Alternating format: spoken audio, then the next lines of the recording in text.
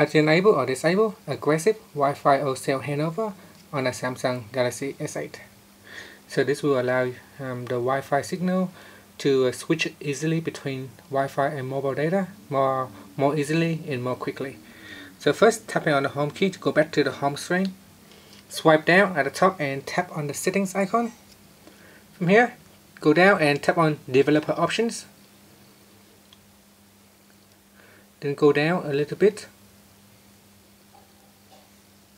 and go to the networking section.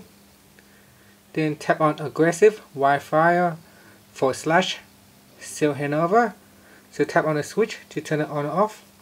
If this is on, you can see that it says switch from Wi-Fi to mobile networks more quickly when the Wi-Fi signal is weak. So if you want to switch between mobile networks and Wi-Fi, you want to turn this one on.